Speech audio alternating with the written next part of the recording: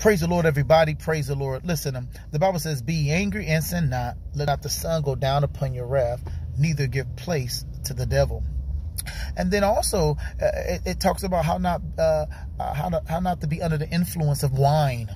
And I want to say this, what spirit are you under that is controlling the outcome of your life?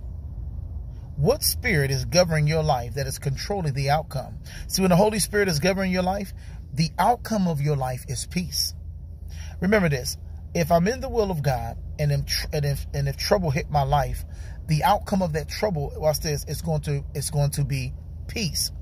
But if I'm outside of the will of God, because I'm under the influence of another spirit, the outcome of my life is going, watch this, to be trouble or pain or heartache. The enemy comes to steal, kill, and destroy. So if I'm in his will, if I'm under one of the spirits that he has, guess what?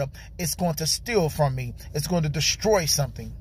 And sooner or later, it's going to kill something in my life. And so I just want to encourage you today to allow God to govern your life.